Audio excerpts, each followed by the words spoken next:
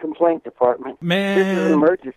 Hang up and call 911. You wouldn't even believe it. They sent me back a thing saying, hey, look, we know it was the wrong one. We're sorry.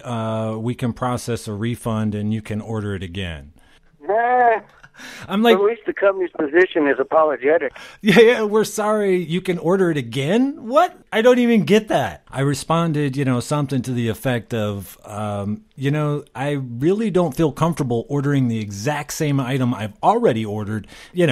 How do I know you're going to get it right a second time? Could you just send me what we paid for and ask for? Could you do that? No, trying to simplify things. So I've got this idea for a bit about ranting, rants. So the whole Walmart, if we could have done that call at the time this was going down, that would have been such a hilarious thing to do.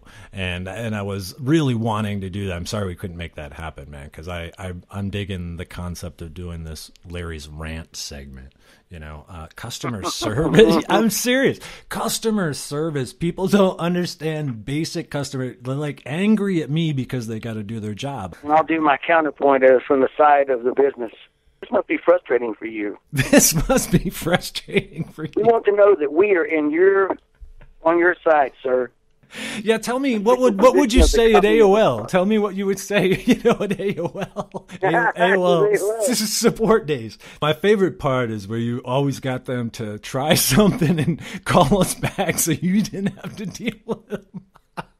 Yes, call us back. You'll probably get me out of 200 people in a call center. That was nothing but acting the whole freaking month and a half I had to be there just to get a paycheck. I walked into it though, so it's my fault, man. But you cared, man. I'm telling you. I know you did, and I'm telling you, that's the part that really matters. That's the part that people don't get.